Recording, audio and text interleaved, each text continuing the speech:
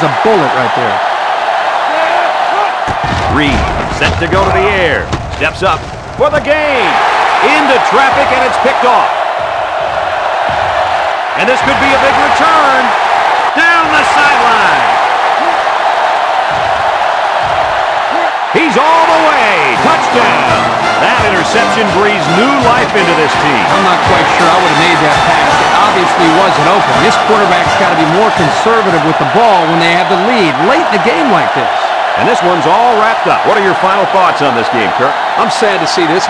Well, it's been a pleasure bringing you this game. Again, our final score, West Virginia 34, Oklahoma State 28.